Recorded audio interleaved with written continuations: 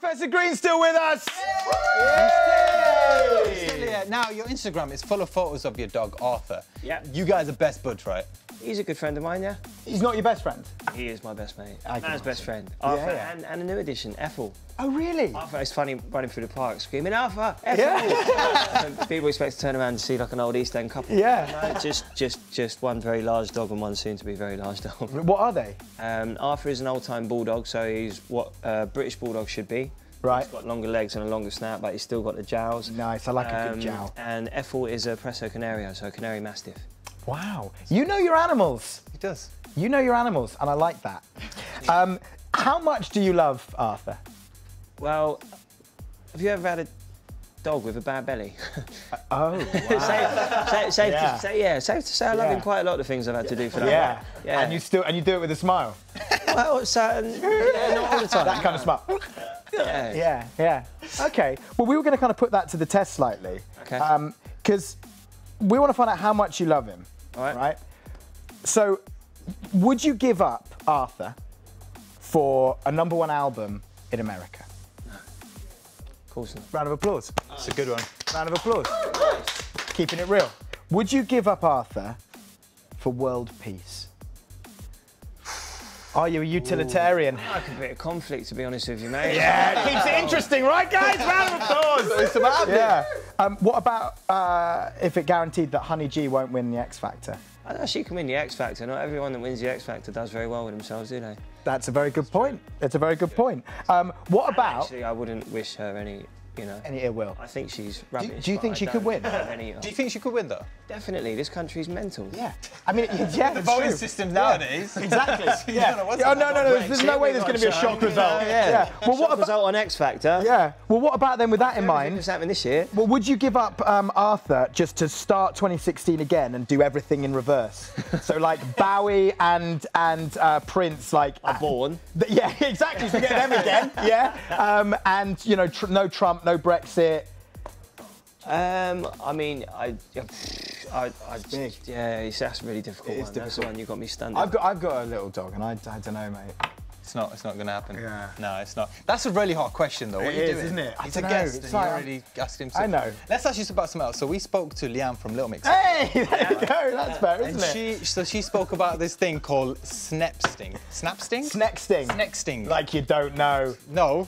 What's that? What's that? Yeah, we didn't know until this morning. Basically, when you do things with Snapchat, like, you send people to private naughty messages. Oh, like no, I'd end up making it public. I'm Pressing the wrong button. Yeah. I'm not good with that stuff. Yeah.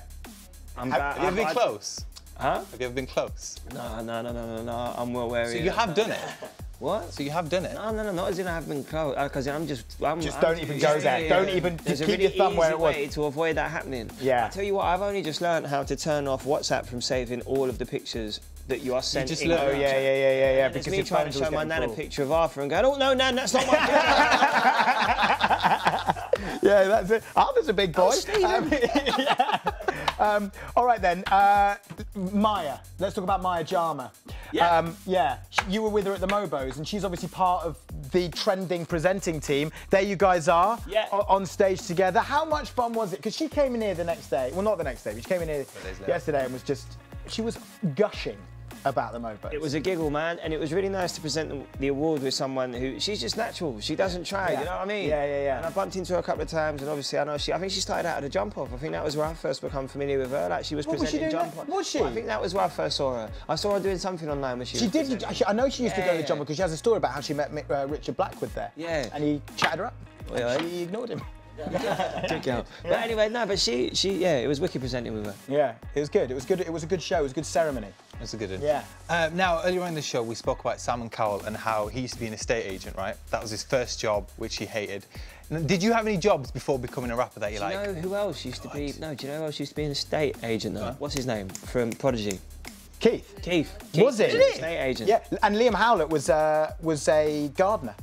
Really? Yeah, he was a landscape gardener. Wow. Liam Howlett. Yeah. What about you? Did you have any weird jobs or jobs that you sort of started out doing? Didn't really like? I worked at JJB Sports, which I think is no more. Remember JJ? They were cheap. JD Sports. Mate, I used to work. JD was the high class. JJB was the cheaper. I wasn't there for very long. They didn't pay you for all the hours you worked. I think they're Sports Direct now. Yeah, yeah. Something like that, yeah. That's a good one. Yeah, did you enjoy it though? Were there some perks? You get a few discounted trainers? There were no perks, no, it was horrible. And I just got fed up of not getting paid for all the hours I was working, so I left, Fair play, mate. That's it, with all the footballs and everything. That's what you had to do. Hey, here's some more news. Toblerones have changed their shape and there's less chocolate in them. Me? I've seen this, of course there's less chocolate. You know why that is? It's ridiculous, so they can make more money. Brexit. That's why. Really? Yes. It's because of Brexit. Brexit's to blame. Yeah, the price of chocolate's gone up. It's Kate Nash. Well, she's to blame for Brexit. So if you trace it back far enough, it actually goes back. To Kate Nash. But guys, Professor Green. Yay! I think maybe she's like hired in or something. Really? Interesting. It feels a bit like she was maybe part of the production team or something, and do you think? She's really funny, and they've been like, why don't you come and... I don't know anything. Yeah, that's an interesting theory though. She does seem to almost be like a comedy character.